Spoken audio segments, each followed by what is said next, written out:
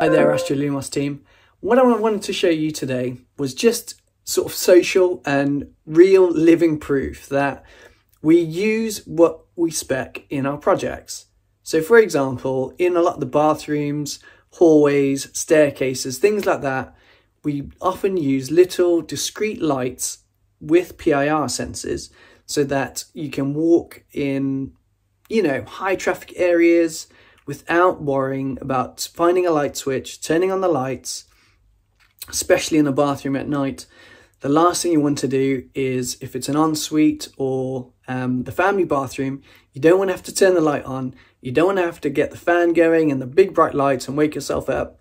So what I'm going to show you is, I'm going to walk backwards through this door, is where I've used that sort of sensor micro light combination, just a sort of social proof of, here we go. So I'm opening this door here. I'm going to show you the sensor. There it is. And as I close this door over my shoulder, look, there it is.